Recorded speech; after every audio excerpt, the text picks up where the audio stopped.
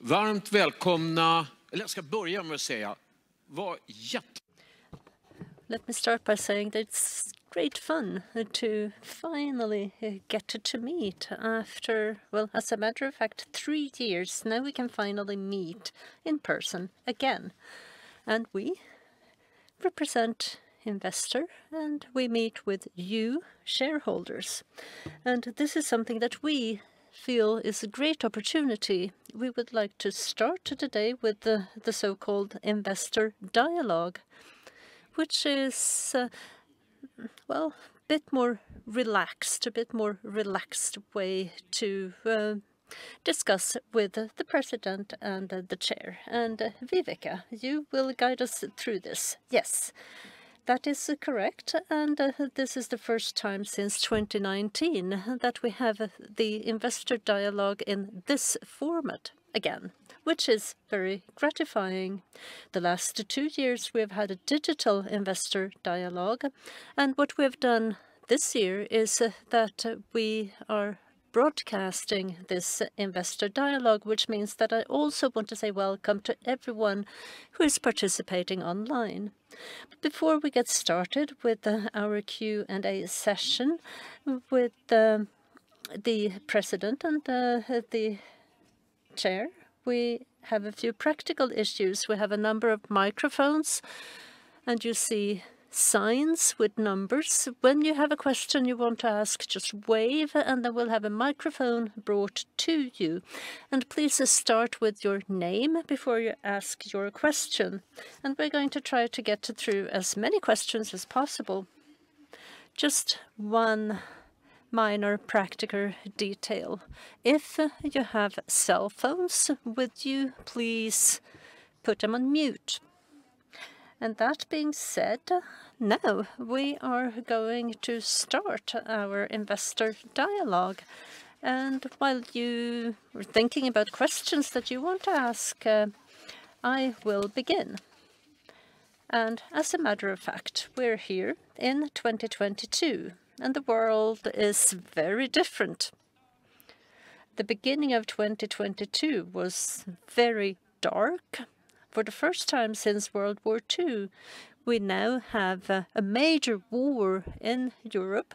And Jacob, on the 24th of February, you publicly commented on this unprovoked invasion from Russia into Ukraine.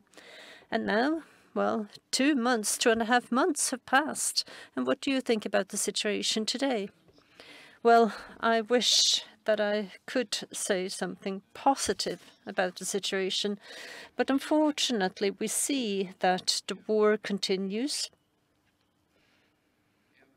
And I would like to be able to draw another conclusion with all the information that we get, and I think that we're all being well informed. I think it's obvious that this war will continue for quite some time until Putin decides on something, but that he will actually win this and be able to do everything he set out to do, well, that he will not, which means that this will take time, and that is something that we have to understand and adapt to, and that is the thinking that we have to have. Of course, we're all hoping that it will end sooner, but there is a major risk that it won't. And you commented, well, Investor has also condemned the company just like other companies, condemned the invasion just like other companies. And Johan, what do you think about the developments and how different companies have acted over these months? Well, like Jacob said, this, of course, is a incredible human tragedy. If we're thinking about it, more than 10 million individuals in Ukraine have left their homes, and we have to remember that the total population is about 45 million. So it's quite difficult to understand the numbers that we're talking about. And Investor and our companies, well, of course, we have provided humanitarian help to Ukraine for example. But of course, this will also have business and geopolitical effects. And let me start by saying that with our business or our ownership model, it is for each and every company and the board of that company to make a decision for that specific company. And it is important for us because we have all different types of companies: healthcare, mechanics, technology, finance, and all of these companies, well, they have a very different preconditions and possibilities and difficulties in managing this, and that is important. But what do we see more generally speaking? Well, that all companies have to deal with sanctions, and that's very complex. And needless to say, they also need to look after the employees that they have on site. And we also see that many companies that we have, they are now reducing activities that they have in Russia. And then, of course, this will also have macroeconomical effects. We did see before the war already, before it started, we saw inflation going up quite significantly. And we had major disruptions in supply chains across the globe, and that because of the long pandemic. And if I now may call these two trends, these trends have deepened and become more significant because of the war, which means that companies, they have to work to find components, chips, for example. That is one great difficulty, and that in order to be able to deliver to their customers. And another component of this is that many of our companies, they will have to significantly increase prices so that they can compensate for the increased costs that they have for raw materials. And that is what we see with sanctions, price increases, and a lot of work with the employees. And, well, as I've already said, just raise your hand if you have a question. I have many, many questions, so there will not be a shortage of questions, but we have one from the floor, and it's microphone number 4. Thank you for that. My name is Torvald Arvidsson. I would just like to point out that this conflict can actually spread.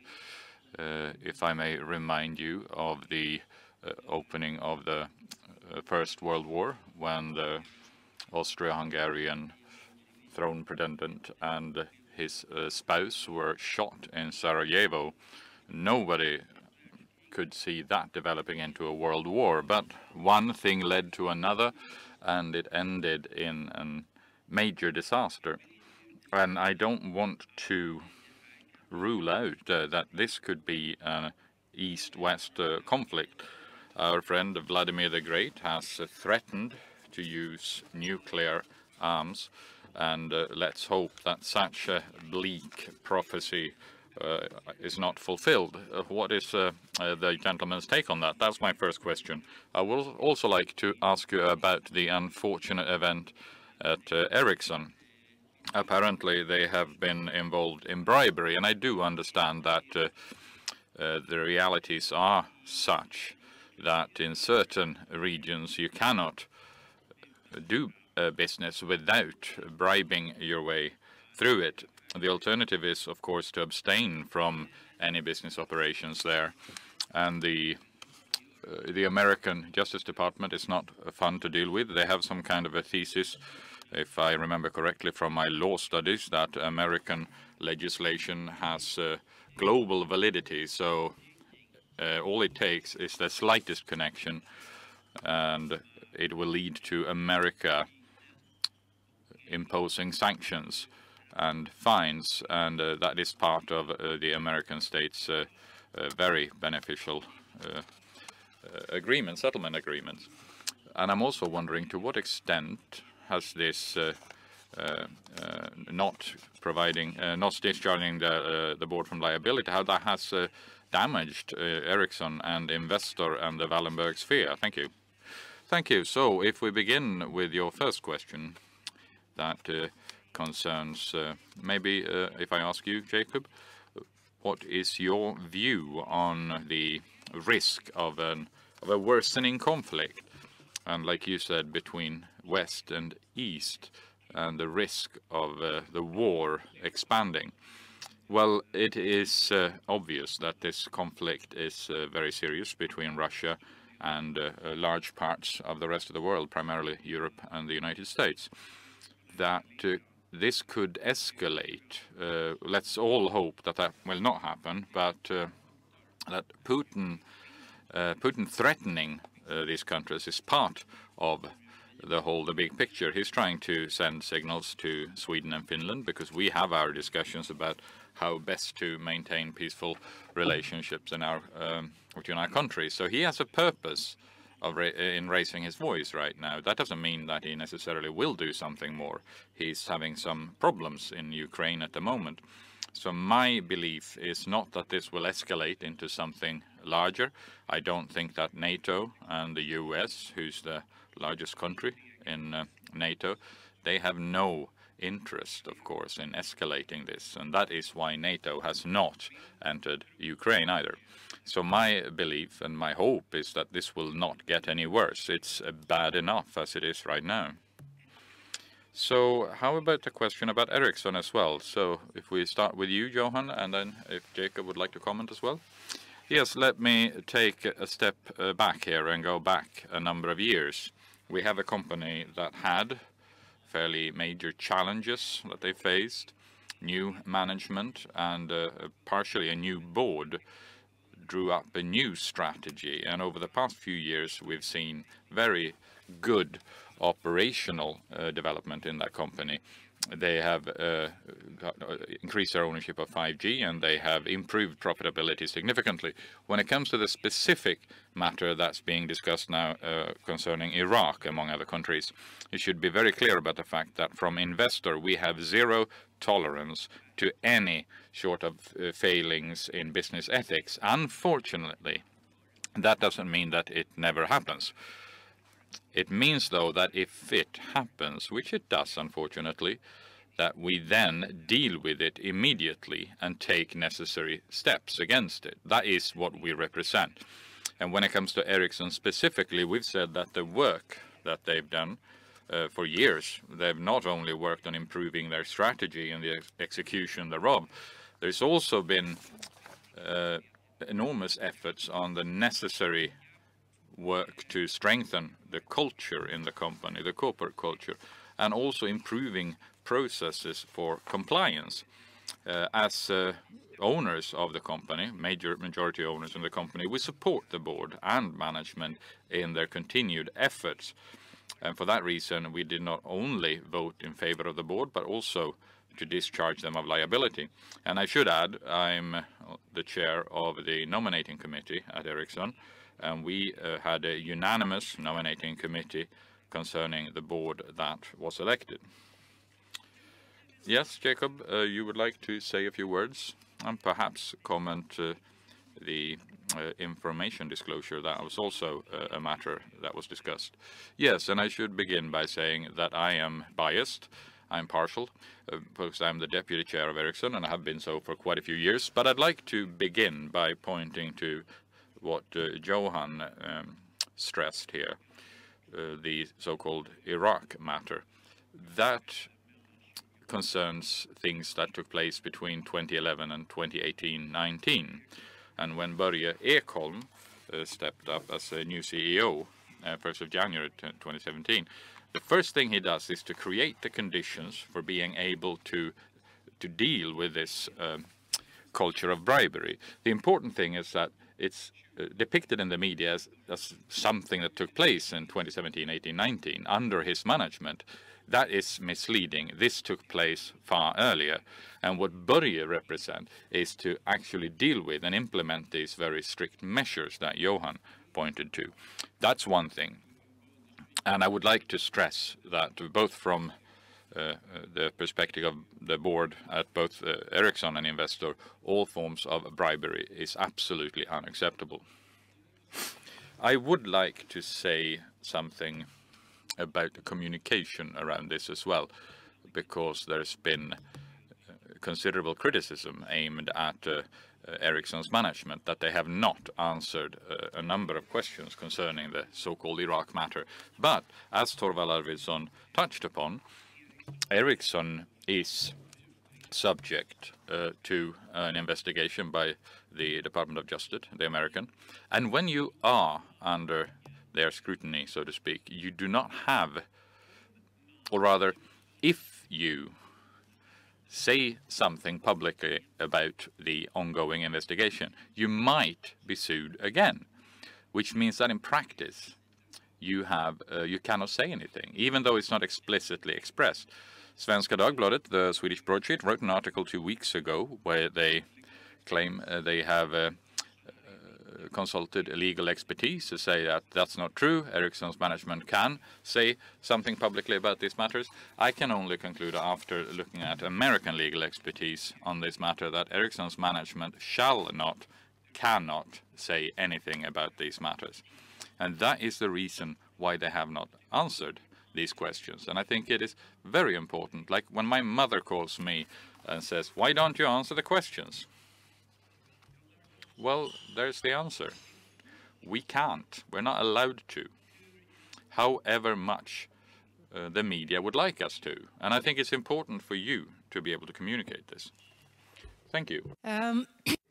Well, thank you. Let's see if we have more questions. I believe we have one over there. Let's start there, perhaps with microphone number 8. Hang on.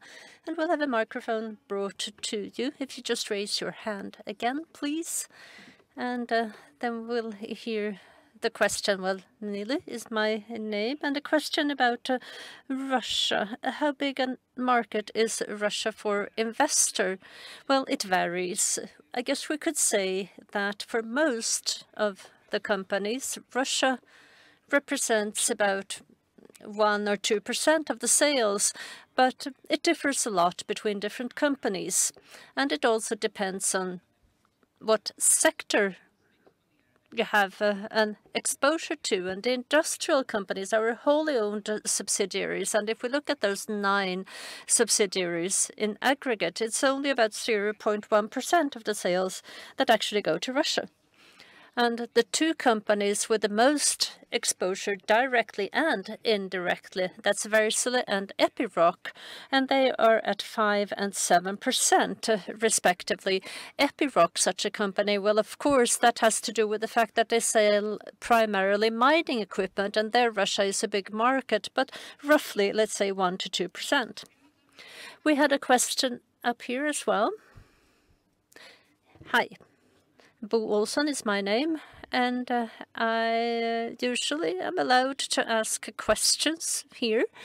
And, well, Johan, back in 2016, when you came on board, I asked you a question whether it isn't time to change the product range, get rid of drills and fridges, etc. And perhaps that has been a good thing to have them. But I'm now happy to see that I can read about Patricia Industries and Advanced Instruments and their successes and the fact that you have invested there.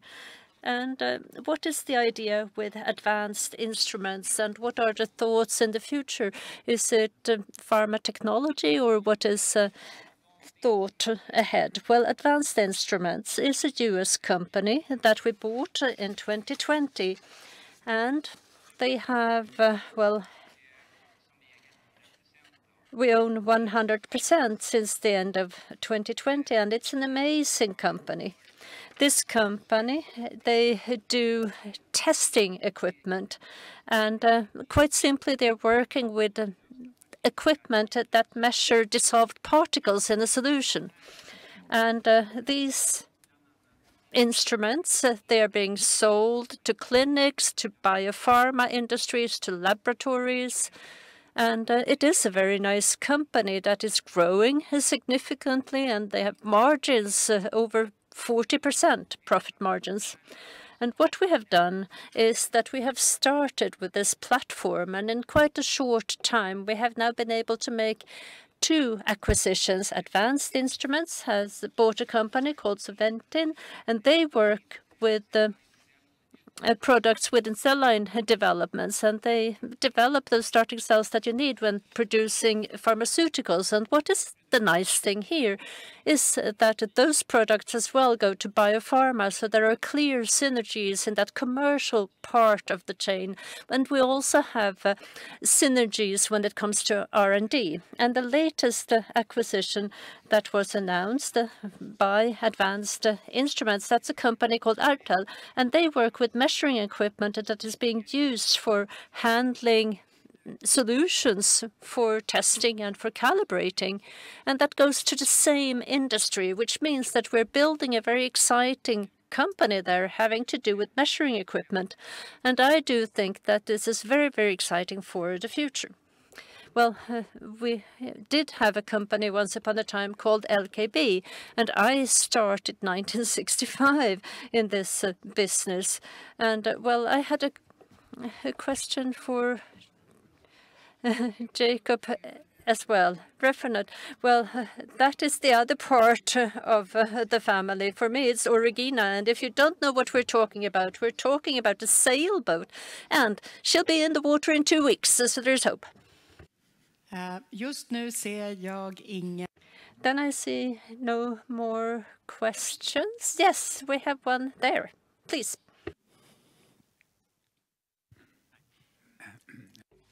My name is Guy Asterius, and yes, this terrible thing that Russia is involved with in Ukraine is actually us in the West who financed that build-up in Russia, primarily by our German friends.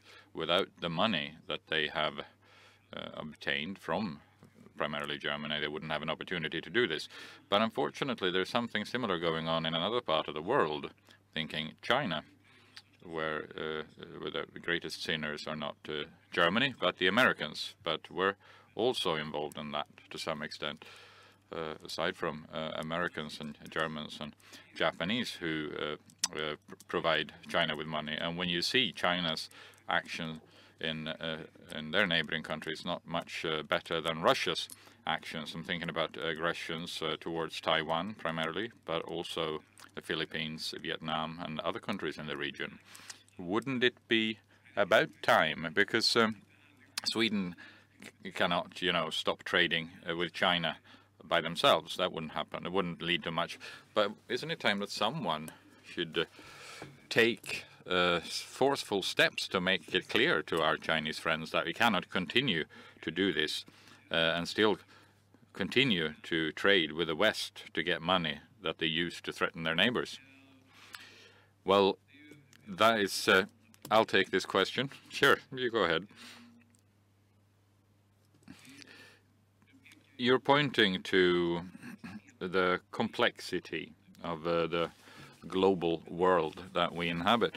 But the point of departure here must be that since the Second World War, we have mostly lived in peace, and that has created the conditions for globalization. Free trade that we are so dependent on here in Sweden has developed. Poor people have been lifted out of poverty around the world, and that has created amazing developments up until now. And then the fact that one country, a major country, under a despot, do what they do, that Russia is doing against Ukraine.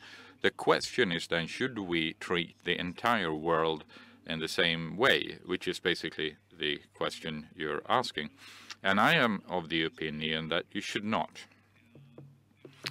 Instead, we have to work peacefully, trying to maintain relationships with all countries, and that included Russia up until they did what they did. And the world has also shown forcefully what the world on the whole think about this. We've seen the sanctions that have been imposed, the far-reaching consequences it has. And that, of course, sends a very clear signal to the Chinese as well. And that is what I mean by our having to work on maintaining that relationship without China or some other country choosing to resort to violence. I believe that we should continue working with China. I think we have to, because we are dependent on them. They are dependent on us, which means that they, I believe, will not resort to the type of violence that we are seeing in Ukraine today. That's my principled approach to this matter. I've also spoken to individuals who work with human rights concerning this particular matter, which is a crucial point. And they are telling me that it's better to continue to operate in China, in spite of what the Chinese are doing to the Uyghurs and what they're doing to the Swedish publisher, because in the long term that will benefit developments in that country more than if we were to turn our backs to China. That is what human rights organizations keep telling me. So overall, I believe in peaceful relationships, and it's our role to work accordingly. And for that reason, I do not believe in excluding China in response to that challenge. And then number 6. Well, Lars Wennerlid is my question, and I'm a bit curious when it comes to Patricia Industries, and they have Mölnlycke, for example, but there are tons of other very interesting companies as well. Perhaps those should be highlighted as well. And linked to that, Patricia's future and what will happen there, does that impact what you do when it comes to recruiting, etc.? What do you do with Patricia? Are they just allowed to continue to grow? Well, the last question, I have to say that we're very focused, and we're very focused much more so than EQT. EQT is there across the globe in many different sectors, and we focus to a greater extent when it comes to wholly owned companies, the Nordics and the US, and we focus on a few sectors like tech, advanced technology. So I do not see a problem with any type of competition, but I do think, like you said, that we have many interesting companies in Patricia. We have 9 wholly owned subsidiaries, and if you're not familiar with all of them, we have, for example, Permobil, with the advanced wheelchairs for individuals with ASL, for example, and we have Laborie, another company that work with urology. In US, for example, we have Peab in Sweden, one of the most advanced automation companies working with vacuum equipment that is being used to lift things in production, which means that we have many, many exciting companies that are growing rapidly, are profitable with good cash flow that is being generated. And in our interim reports, we do try to highlight all companies to the same extent, more or less. But thinking about media, well, Mölnlycke is about half of the value, and that is why there's a lot of focus on Mölnlycke. But I share your opinion that sometimes you get that feeling, perhaps also I'm out to talking to people, and there is a lot of focus there, and that's kind of a shame. And I do hope that also in media we'll see a more disseminated interest. And then we have a question up there, microphone number 7.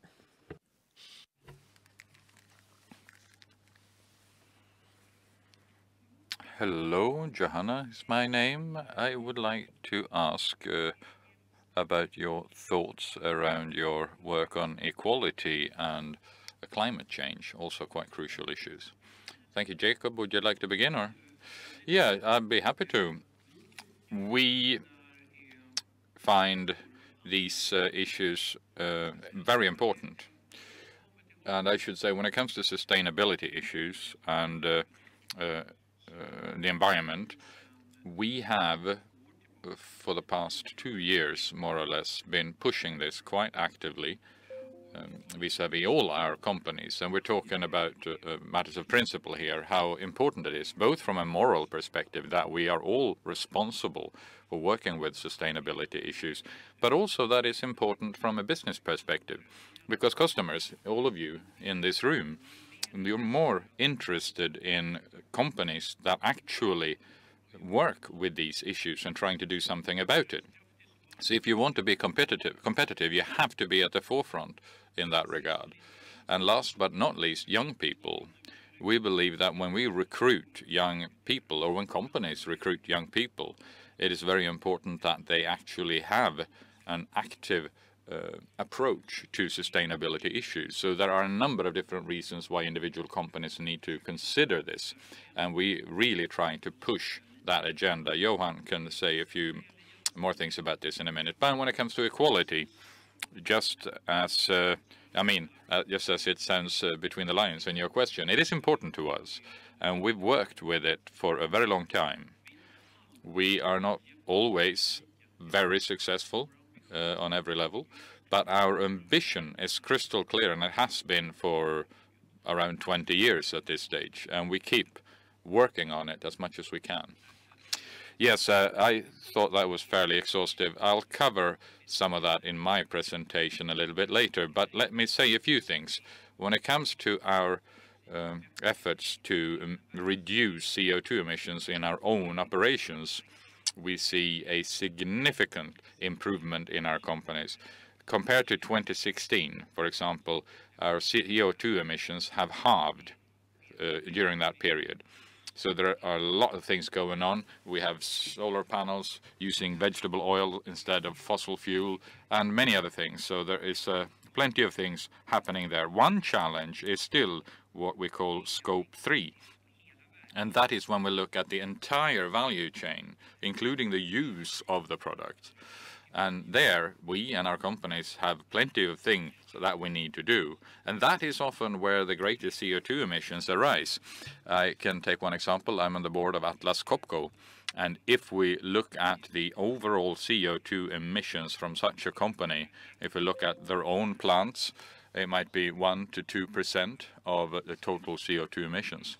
Transportation, that could be, say, 3 or 4%, but 95% of the emissions come from the use of their products, meaning the electricity required for running a compressor or whatever it may be.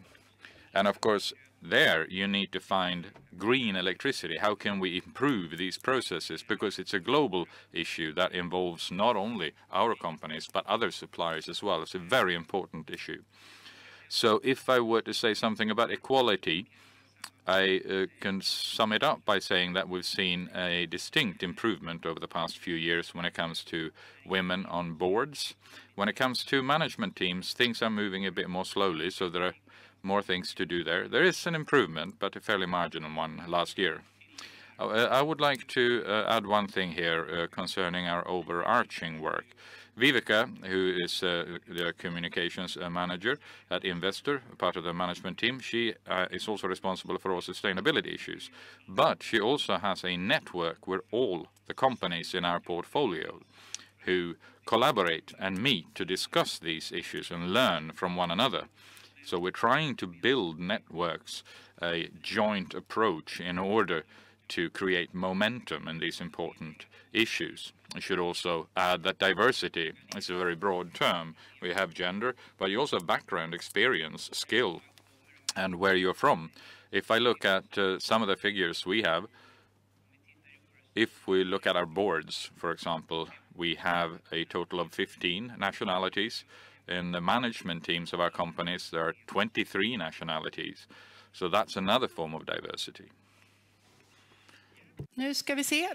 And let's see, I think we have a question up there, and we're back to microphone number 7.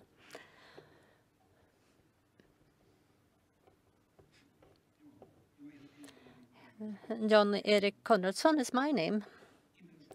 And Investor, you have a great number of different companies in your portfolio. But what about the unlisted companies? Do you have those as well, and to what extent? Johan, well, thank you for that question. Those unlisted companies, they're within Patricia Industries primarily, and we have 19% of our assets there, and then we have EQT, and in total they are 15% of our assets, and about 2/3 of that is listed, and about 1/3 is investments in funds. So maybe 5 or 6% in total of what we have in EQT is unlisted, and about 18-19% in Patricia. Let's see if I have forgotten someone who wanted to ask a question. And let's start with you, microphone number 4. Well, if you pass the microphone. Yes, my name is Per Arne Gustafsson, and I was thinking here, ASEA Atom, that was part of Investor once upon a time, and that has now become a current issue in public discourse about nuclear power. And I'm wondering if ASEA or some other company is involved in that, and what your take is on the development on these SER reactors. The small reactors, yeah? Small modular power plants, yeah. Thank you for that question.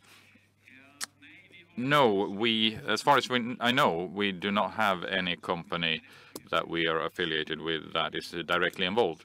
ASEA, because Sweden actually legally banned the development of nuclear technology in our country. Very few people have spent any time doing that in our country. But a more important issue is nuclear power an alternative in this very important matter of sustainability, as we're trying to replace fossil fuels with other alternatives. We're talking about renewables, solar cells and wind power in Sweden, and that's excellent. We have our rivers, our dams, excellent hydropower. But we also need, and that's like the Anna Borg, the head of Vattenfall, says, it's not about our needing only one form of energy. We need every opportunity that is on offer. So according to Swedish law, it is still permitted to operate a nuclear power plant, and work is ongoing to see if we can find a way of investing in small modular reactors that are much smaller than the ones we are used to, the ones we have today, and these modular ones also use nuclear fuel far more efficiently than the old types of reactors. And this is something I think would be an excellent supplement to the other alternatives we have available in Sweden. Because Sweden has a major benefit from the fact that we've got cheap electricity for our industry. And that is why we can now manufacture green steel and batteries, etc. in the north of Sweden. So we'll continue to develop that, and we will do so by having several different forms of energy. And a question up here again. Well, thank you. I was commented on by Göran Persson at the Swedbank AGM, and I was told that was not a venue for political proposals. And now I am waiting for Jacob Wallenberg to correct me as well. With the tenacity of a drunken parrot, I claim again that the differentiation between voting rights should be done away with in company statutes and in the Companies Act. I know that there is an international debate that is headed in the opposite direction, and there have been discussions in Brussels.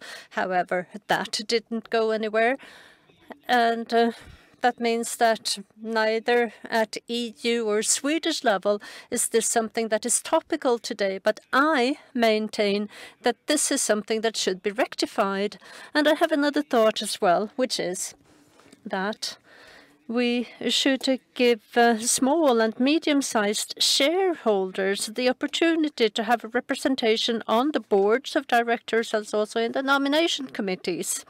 Exactly how that would be done, I wouldn't know. I guess it would be technically complicated. You have to define what is small or medium shareholder, and well, you could imagine that this is something that could be done without voting rights.